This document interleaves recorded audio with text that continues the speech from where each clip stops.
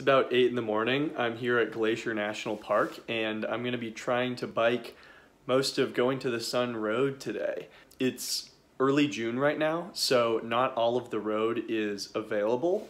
They're still plowing around Logan's Pass, which means that I won't be able to go all the way, but I'll still be able to do a large stretch of it from the West Glacier side, and it'll be hopefully less crowded because it's not the busy peak summer season yet, so there won't be as many cars on the road, and there's a stretch that is unavailable to cars.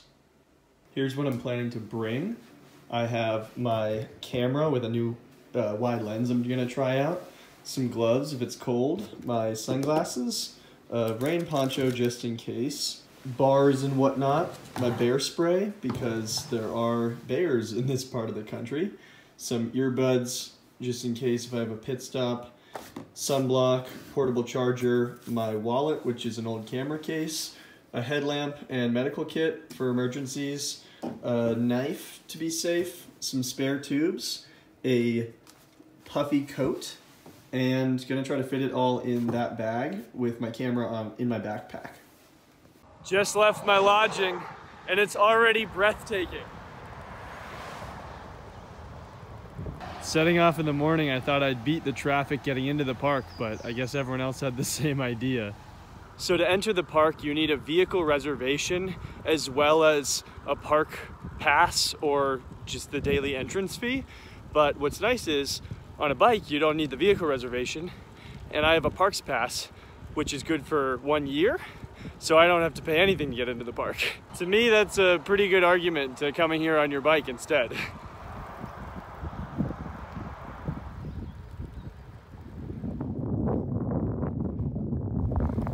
Just after Apgar, the shoulder for bikes narrows quite a bit, but it's still pretty. Nothing but windy roads. Made it the 13 miles from the place I'm staying to Lake McDonald Lodge. The road is gorgeous. There is very little shoulder. So if you haven't done much biking with cars passing you, just be aware of that. They've all been very generous to me and giving me plenty of space. I'm halfway to the loop from here, but I actually can't access the stretch between Avalanche Creek and the loop because there are currently plowers there until 4 p.m. and it's only 10 a.m. right now. So the plan is to take a little break and go for a hike.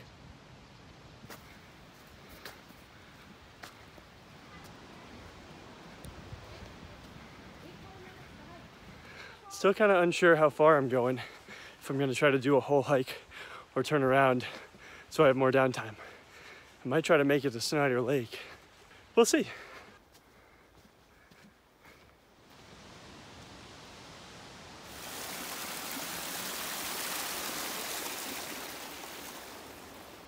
I don't want to scare this deer, but it's just walking on the path slowly in front of me, nibbling at grass. Hey deer, you eating on the path? Guess we're taking a little slow break, staring at a deer's butt. Hey, I can now list yelling at a deer for eating in my way on my list of accomplishments. We've hit snow. We made it to Snyder Lake. I'll be honest, it's a little underwhelming compared to some of the other gorgeous lakes here, but the views along the way have been completely stunning. So I'm gonna eat a little food, take a little break, and then hike another 4.5 miles back. I'm honestly glad I hit some snow because it's kind of cleaning my shoes.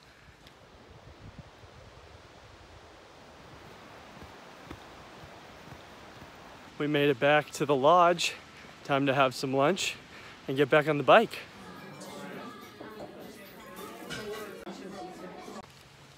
Reunited with the bike. It's looking a little cloudier than it was earlier, but it's time to keep riding.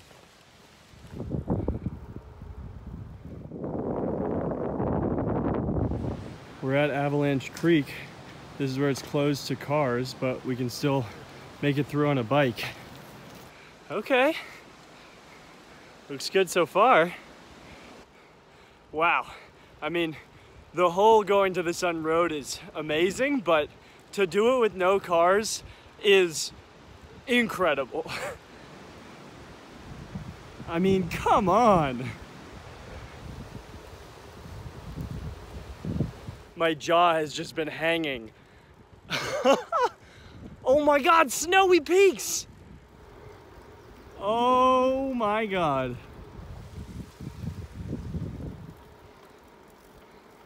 This is hands down the prettiest road I have ever seen in my life. It's been real steep for a couple miles, which I think means we're close. Looks like we got a little rain too. Nice.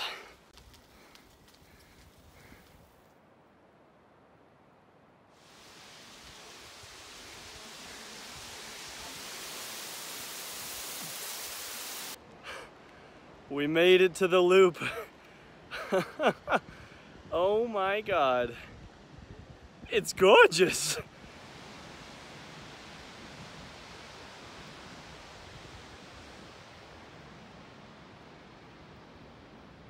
This is as far as we go. This leads on to Logan's Pass. But hey, you know what? This old fart is done riding uphill today anyway. So now we get the fun downhill part.